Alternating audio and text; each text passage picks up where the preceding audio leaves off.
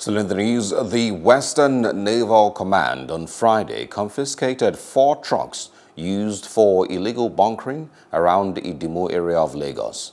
The flag officer commanding, Rear Admiral Jason Basa, says the trucks will be forfeited to the federal government.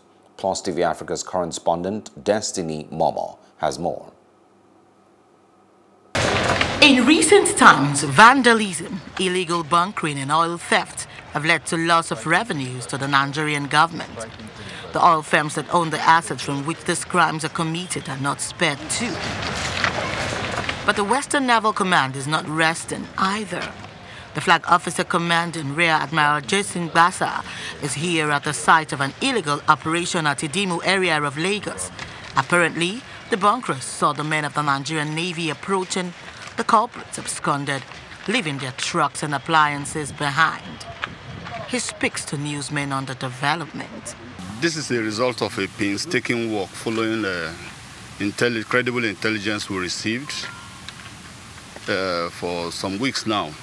Repeatedly, we've been on this case, but yesterday we set up and all we discovered is 4 trucks came into this area. Striking thing is that within a built-up area like this, for people to have the effrontery to come and carry out illegal acts.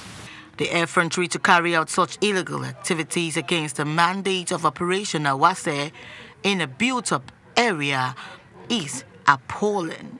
These trucks are forfeited to the federal government, but on our own part, we'll continue to pursue the perpetrators, at least to know those who are sponsoring this illegal acts. Loaded trucks have been moved back to base for follow-up investigations. Then they'll be handed over to the appropriate agencies. Plans are also on ground to get them forfeited to the federal government. For a group of people to rip the nation of such free without any direct investment on it. Basa is grateful to the people of the community for providing the intelligence needed to halt the illegal activity. Their collaboration in pursuit of perpetrators of these crimes has been very helpful. Recently, Western Naval Command hosted the U.S. and Spanish naval ships to strengthen bilateral relations and enhance maritime security in Nigeria. Hopefully, these moves will take Nigeria closer to reducing these crimes to the barest minimum. Destiny Momo for Plus TV Africa.